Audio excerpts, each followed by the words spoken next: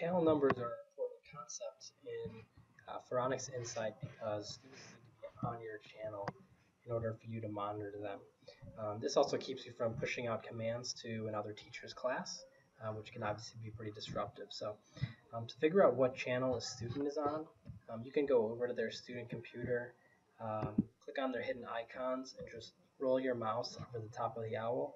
And you can see right now I'm on channel 7, but a student would have a similar note there about which channel they're on. This is also the location where you can change channels. So let's say you realize that all of your students are actually on channel 4. So if I'm on channel 7, I'm not going to be able to work with those students unless I switch channels. So to change channels, right-click on the little owl there, and you get this Preferences option. When you click on Preferences, you'll have an option now in the bottom right-hand corner of this prompt to change channels, to either add additional channels or to change the channel to the one that all of your students are on. When you click Apply, that change will take hold, and you can see I get a fresh feed here of some different student computers that I can now monitor and control.